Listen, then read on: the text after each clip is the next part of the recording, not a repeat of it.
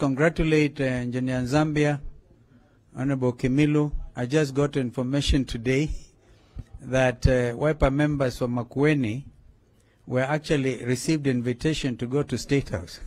I don't know why they're so selective. Yeah, just add that. And they declined. Politely. Because you can send very powerful messages very politely.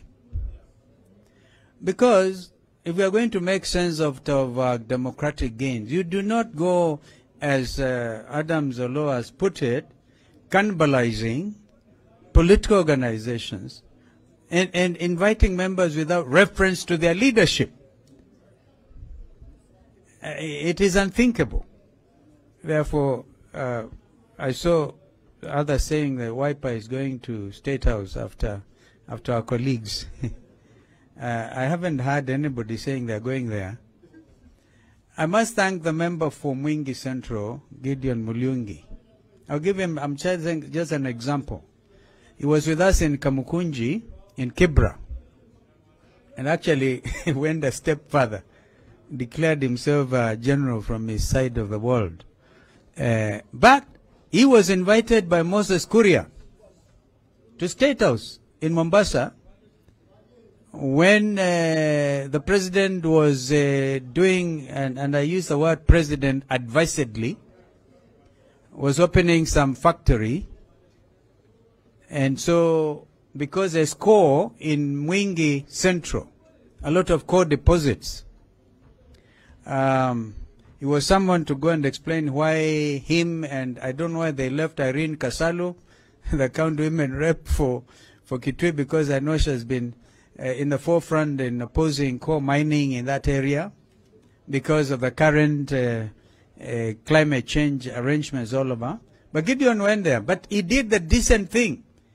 He said, I've been summoned to State House. He called his party leader. He called his party leader.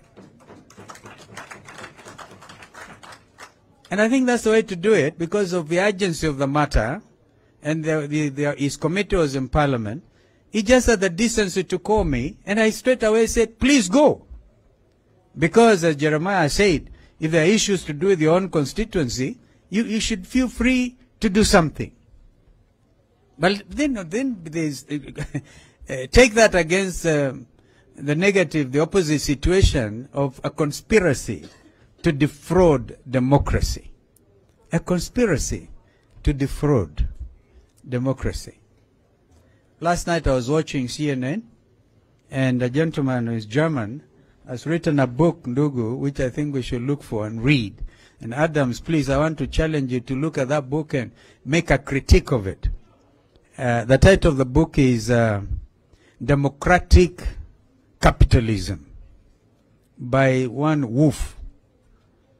And this morning, listening to BBC and the Director General of the World Health Organization, she was a Nigerian lady, very capable, and been asked, what do you say to the fact that globalization has died? And she said, allow me to differ with you. It hasn't. Of course, we are seeing it, like in the case of Europe, nationalism, European nationalism, and in the case of Donald Trump's America that time, America first, and but NAFTA arrangements, which is Mexico, America, and I think Brazil, or is it Brazil, the NAFTA arrangements out there, Mexico, America, Canada, thank you, is still in place. And we have in our region, of course, the building blocks towards African unity, the Abuja Declaration, if you remember, if some of you have looked at that. And therefore, the fact that we are strengthening regional integration as within East African community, that's why we're seeing the East African national anthem. I don't think we are cannibalizing our approach to regional unity.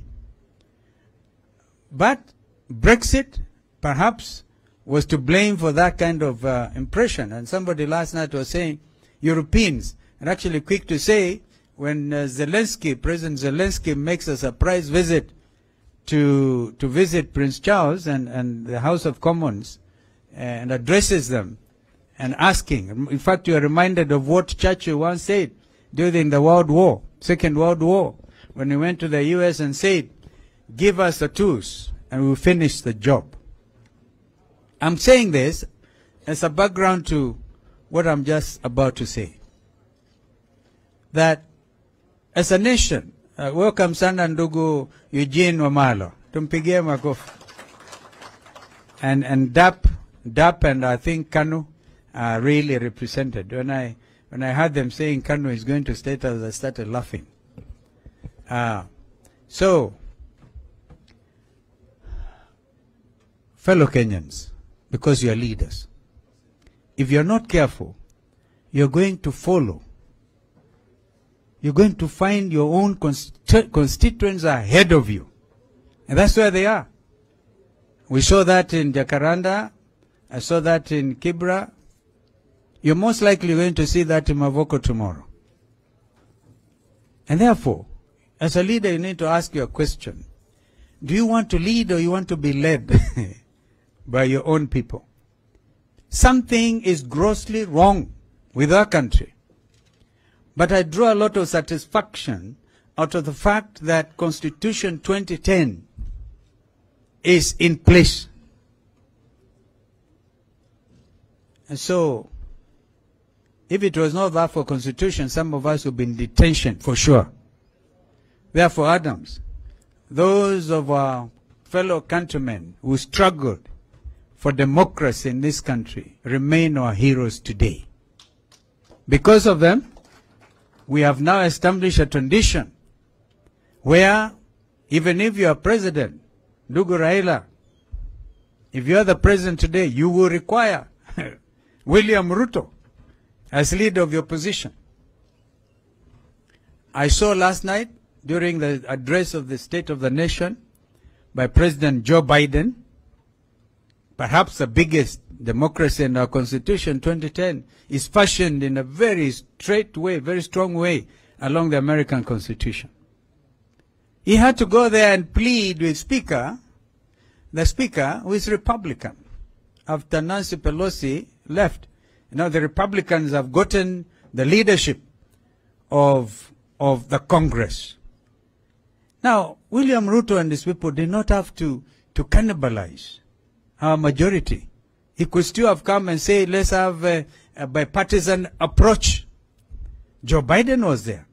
This is a country we are in now. You cannot cannibalize democracy in this country. It will not happen. Not under Constitution 2010. Therefore, I just want to encourage us to be very strong and very focused. Very strong and very focused. I heard one day say that even if you are left 50 of you or 2 or 1, I think it's Jeanette who said even if it's 1, you are still the majority. This is the minority. But this is a team. Ladies and gentlemen, I want to encourage all of us tomorrow to toke namna hii, tuende Mavoko. This will be a rally enough. Because as I told you, if you don't do that, if you don't decide in your own mind and your own spirit that you want to be part of the action, please do not blame your constituents when after 4 years or thereabouts, they throw you out. Do you think these people who went to State House today, the ones who went the other day, if there's an election to be called, would they really? Poor Jalango. In fact, I was looking for him. I'm still going to look for Jalango. Because he was here. We must also exercise tolerance. When somebody wants to say sorry, don't throw them out. I see that is a point of departure. I will not withdraw my remarks. I will not withdraw my remarks. But imagine the state of mind poor Jalango is in. Because Kibra now is his hostile ground.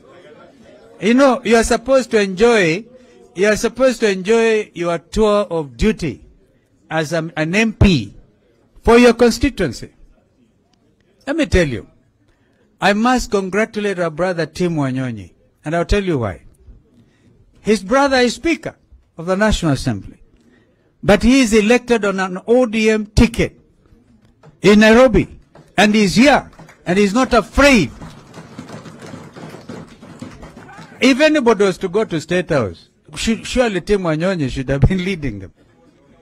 Because the Speaker is there. my brother who forgot his struggling brother when we were eating tear gas with him and Tinga. My friends, time is extremely of the essence. What you decide to do out of Manzoni today and tomorrow may shape your future positive progression in elective politics. And don't say you are nominated, because even then you may want to run at some stage. So I want to thank all of you for standing firm. This is a time to stand very firm and stand up and be counted. An opportunity like this is very rare, where leadership is expected of you. Please do not allow so that it will be said the 13th Parliament was the Parliament that brought down the democratic gains that this country had made. So, mimi sitaki kuongea sana, because I just wanted to share those thoughts before I invite my brother Eugene to come and greet you. And so, you know, this was your retreat, actually. So I thank you for inviting me. Thank you so much. You know, you didn't have to invite me, because it's your retreat. Eh?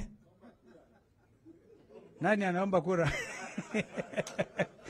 Kwani kura ni ya leo? I'm here to accompany Baba. Wacha hiyo mambo ingine. Sindio? Before we do that, we have some work to do. And that is to salvage our democracy. You're going to look at those figures. By the way, with all the noise that KK are capable of doing, do you remember I said they are Kenya Kwisha? With all the noise they're capable of making, none of them has contravened the findings of the whistleblower, because they're absolutely truthful. I like it, Adams. I like your sense of optimism when you think, when you said even the compromised judiciary will take judicial notice of the development, the political developments in this country. So, be there, be a champion. Be a champion. Let us really make sure this country is safe for the present generation and the generations to come. If we falter and go and eat ugali, or whatever it is, we will be counted on the wrong side of history. Some of us have decided to stand for what is in the best national interest of our country. And this time, we are called upon to stand firm and be a true buffalo soldier. Because if you are not, the alternative is you go home. Yeah. If you want to go home, mapema, start now. But I'm quite sure you now know, even in your heart, in your own mind and heart, I'm sure you remember, you can feel that all is not well with our country. And the people themselves are crying out. The confusion in the education sector, real confusion. People think high cost of living is global. No. But we had an opportunity when former President Uhuru had to negotiate tough with the IMF executive director, whatever the title is, to say, please allow, my people are going to perish. We want these subsidies in fuel, yeah, so that we at least can manage to get around. But for anybody to jump up and say, oh, it is a world problem. No, no, no. Therefore, stand and dig in for sovereignty of this nation, because it's a very important nation in the world. Even if you are to look at the biblical teachings and see what happened when and wherever, and then the spiritual dimensions of where we are, even the remnant of the church is beginning to stand up. What was a remnant of the church, because the church stood compromised, are beginning to say, wait a minute, all seems to have gone wrong. Ladies and gentlemen, welcome Ndugu Eugene Wamalwa.